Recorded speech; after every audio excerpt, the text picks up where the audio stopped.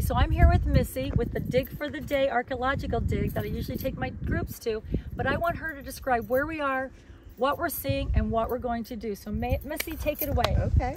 Well, I want to welcome you to this ancient city of Maresha. So we have found in this area 5,000 caves. 5,000. 5,000 caves. Okay, we're going to talk about why and what's going on with these caves. Bliss and McAllister are the two archaeologists who dug up on the Tell.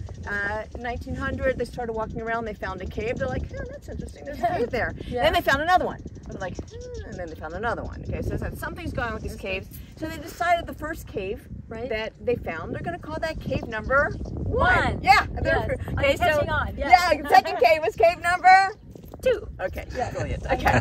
The 89th cave system that was found is what we're looking at over here. Okay. So about 15 years ago, we found a hole. Right. It's now covered underneath that black tarn. Okay. And as we were digging, we started expanding, and we saw that there's different rooms connected to each other. Right. So to date, that seems to be the northernmost area of the 89 cave system. Okay. It connects to this tarp, to this tarp, to this tarp, to this tarp, Right. all the way down below. Okay. So basically, there's a wall full of caves underneath our feet. Okay. And we're going to see a very small piece of a very large, extensive cave because system. it goes all over these mountaintops, This right? entire area, right. This is the only natural resource they have in the area to build their city, and for thousands of years, this is what they did. How many caves have you to date excavated? Archaeological seminars? Correct.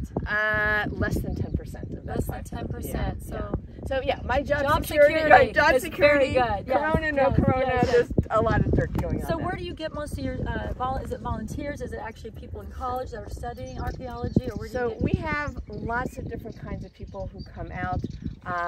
Most people who come out to date are coming from outside of Israel. Okay. They see lots of archaeological sites along the tour. Right. And what we give them is a little bit of a background on the archaeological process. You go to the city of David, you go to Masada. It didn't look like that when they found it. There's a lot of work that goes into making an archaeological site open to the public, so a little bit of the background. And then, of course, the idea of being able to actually touch history. Some of the stuff that we find ends up in museums, and to be the first person to see these things, to touch them, to know that they exist. And it's real. Right. Yes. So that's sort of the magic about coming out and learning about archaeology and learning about history and, you know, tangible history, we'll call it. I love it. So most of it goes to the Israeli Museum or different museums? Or depends on who wants to display what. Okay. I don't know if we have anything international. I was wondering. I don't know. I'm sure there's a lot of politics that goes into. I'm sure. I know with the Dead Sea Scrolls, there's a lot of politics. Right. And that's not anything that I do. No. Something else I was going to ask you, so we were talking about it earlier, is that not grave robbers, but archaeology robbers. Oh. So tell us a little bit about that. Come and see. I don't have to tell you, I'll show you. Yeah. Right? There it is.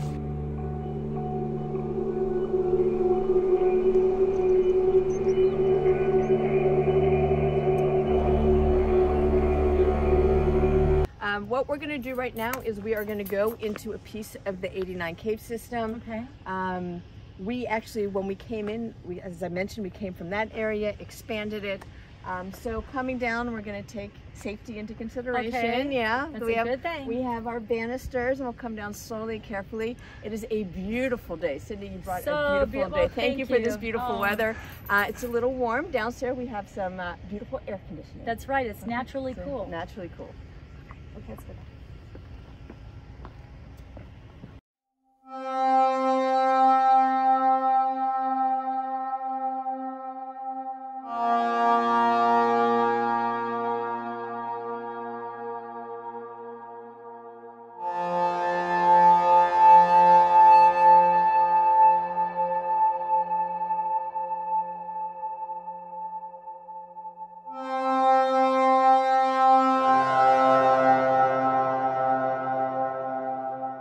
So we have our very high-tech eye tools. Right. Okay. Our most important is going to be the dirt bucket, the pick, the trowel, and we're just literally trying to get to the bottom of the cave, trying to get rid of all of this destruction there. Okay. So using our pick in a raking motion, just loosening up the dirt.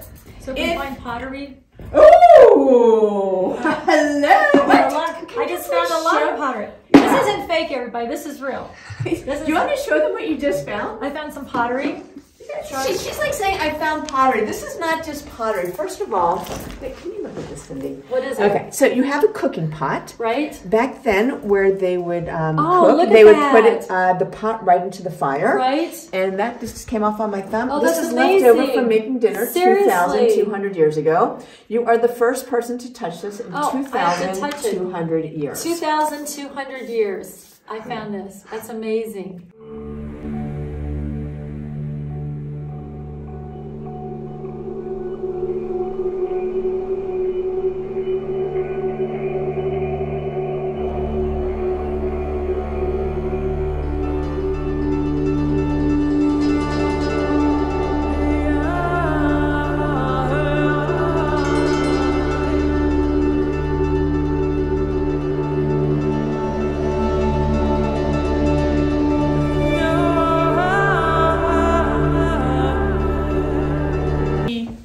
Of the buckets that we fill up, there's material in here that we can't see down below. Right. Okay. So what we're going to do right now is we're going to bring up these buckets of dirt. Okay. And we're going to sift through it, and that's when we find the small stuff. Okay, that sounds good. We just took up a bunch of buckets of dirt. Right. And now we're sifting for the small stuff we couldn't see down below. Right. So just without even going, I got a nice. No, actually, this is a rock, but okay. I saw something in there. This one? Yeah, that's what we did. Okay. We're a team already. All right. Okay. Tilt so I want to see what she's looking for. There we go, so you can see. Here, there you go. There's a big chunk here. Where do you see the big chunk? Oh, right. There's a piece of pottery. Okay. Okay, let's see what else we have here. Right. A rock. Right. Oh, okay. look at that. Oh, my, wait, what is that? That's a coin, I believe. Okay, there's a coin here. Look at this, wow. you guys. Wow, unbelievable. Tell me what that is. Okay, exactly. So we have a small coin. Okay. Looking at the color, this is made out of bronze. Okay, wow. Okay. Obviously we can't see what's been here because it's right. been oxidizing. It's been getting rusty for the last two. We're amazing. Wow. Yeah. So we get very excited when we find coins. I am excited. Because there's a lot of information on coins. So we might have a person, we might have some writing, we might remember writing. And it's littler than I thought it would be. I was looking for bigger coins. Tiny, yeah. Wow. So, yeah. Well, maybe we'll find good find. It was a good find. Now, something like this, we were talking about pottery? antiquity theft and things like that. Wow. So something like this we have to put directly to the lab. So would you... I'm going to put this in your hand because oh my goodness, I can't usually believe this is what you see behind glass in a museum. Yes. To touch it. I am so excited.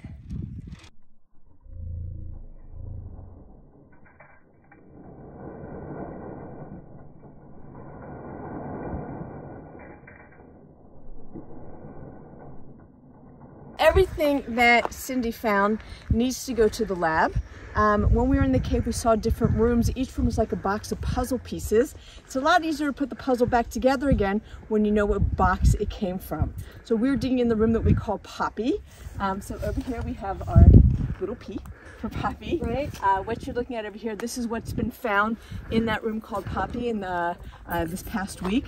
From here, it goes to our lab. We washed it, cleaned it, put it all together. So Cindy, if you would like the drum roll, okay, as you ceremoniously put your pottery with all of his friends over here. These goes to the pottery pile. Okay. The posy. What did you call me was? That's beautiful. What is that? This is a tooth.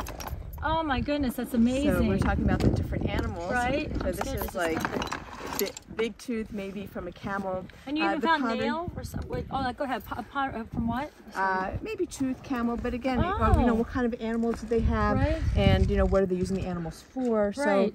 So again, a lot of information. Well, that's a tooth. And what about this iron or whatever? That's modern. That's modern. Okay, yeah, that gets edited out. And like a shell. And so the shells. So snails do come underground. Okay. They don't come that far underground. So. Yeah, beautiful pieces. Like, look at this. Wasn't this a water bowl or something? Exactly, a drinking bowl. A drinking bowl. Good memory. Beautiful. Well, you guys have good. What an exciting day! We found a coin. We found bone. We found pottery shards, and it was amazing. Thank you, Missy, and thank you, Shai, for taking the time to be with us. And I can't wait to come back with my group, and I hope both of you will be here to bless us, really. Thank you so much. Thank you so much for coming out. Oh, and I just want to, if I could stress, we cannot do this dig without people like you. Oh, so thank you so much for all of your help. Thank you very much. Oh, thank you. You guys are amazing. I hope you watch down on the bottom so you can link to their website, and I can't wait for you guys to come. It's going to be amazing. Thank you guys. See you soon. See you soon.